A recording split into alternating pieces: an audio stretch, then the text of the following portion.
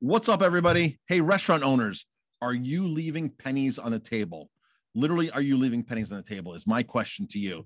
And those pennies add up, you know. Hey, it's Chef Marcus Guiliano, your chef on a mission. Welcome to Restaurant Growth Secrets University, my online tutorial course on how to run a restaurant and make money, be profitable, bring in more sales, fill up the seats. All right, so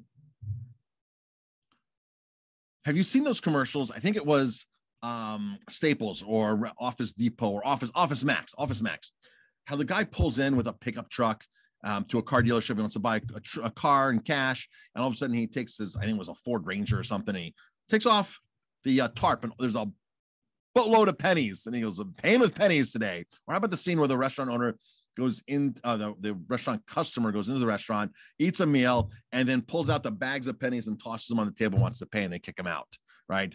Just paying with pennies. Folks, pennies add up. And if you're not watching those pennies, that can turn into thousands and thousands of dollars. How's that possible? You might be wondering. It's just pennies. And I know, Marcus, you're going to tell me to touch this up, you know, and all this hard work to make a couple pennies is what you're going to tell me to do. No, I'm not. I'm going to tell you to work smarter and make those thousands. All right. And this comes down to menu pricing. First of all, this day and age, if you have not raised your menu prices, you are living under a rock, and you're going to attract people that are living under a rock. Menu prices, food prices, everything is at an all-time high. So you need to be updating your menu prices and know what you pay for your food, not what your neighbor's charging, what you're paying.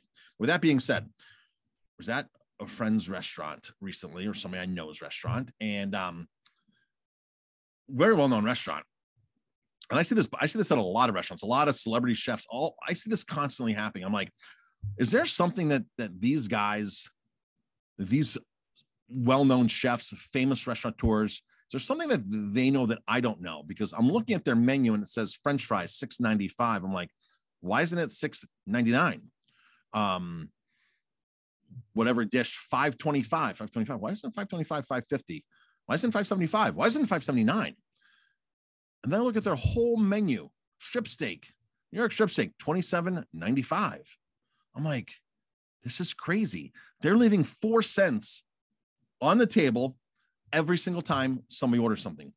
Every single time that they have an order there. And I'm thinking, no, first of all, a little bit of psychology about this. People don't care about 4 cents. If somebody's buying something for $6.95, they don't care if it's $6.95 or $6.99. They don't care. $25.95, $25.99. They really don't care. $20, $30. At $12 and up, it's not even noticeable. When you get down under $12, then they're ours. So now I asked this person I know, I said, hey, what's your most popular item here? He goes, French fries. I go, how many French fries you sell a day? And he goes, I sell, literally 225 orders a day. I was like, that's a good number. 225 times 4 cents, $9. $9 is just $9 times 365, $3,300. He's like, whoa. I was like, $3,300 you just left on the table on that one item. Now let's look at your other items. Every item here, you're doing 300 to 400 people a day here. Every single item, you're losing 4 cents per item, 2 items per person every day, all day long. And we did the numbers like, man, 12 grand. Marcus, you're killing me. $12,000. Like, yeah, 12 grand of people are just going to keep buying like normal. It's like taking that money. And if you're doing $3 million, you might be like, what's 12 grand going to do, Marcus, on $3 million? 12 grand is going to give your staff bonuses, your main person a bonus, divide it up. It's going to get you some new equipment. It's going to get you a new convection oven.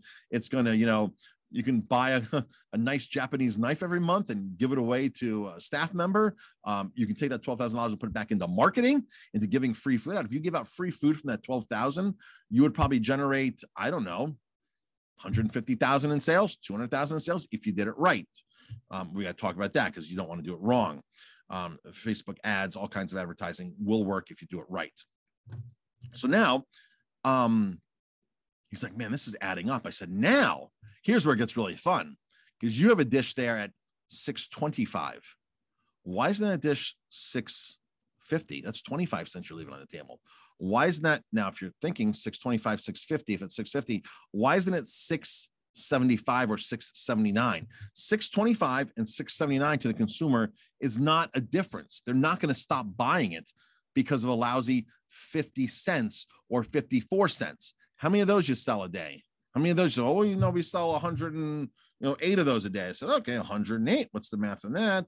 108 times 0.54 equals $58 times 365 equals there $21,000 you left on that one item on the table and 54 cents.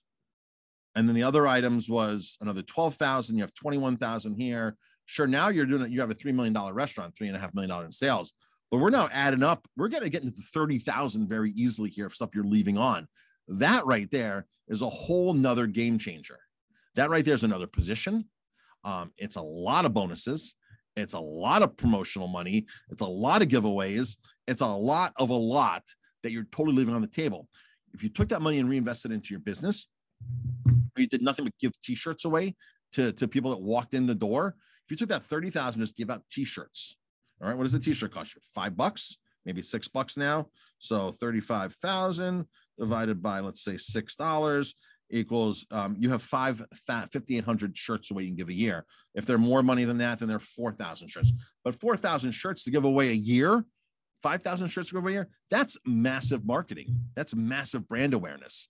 So you put that money to work. Now, if you really wanted it to work, you put that money into a double, triple opt-in Facebook ad for Messenger, where people have to give you their phone number, their address, their birthday, and they've had 6 or 7 touch points where they're giving you their information, which makes it a very, very, very, very highly redeemable offer of some sort.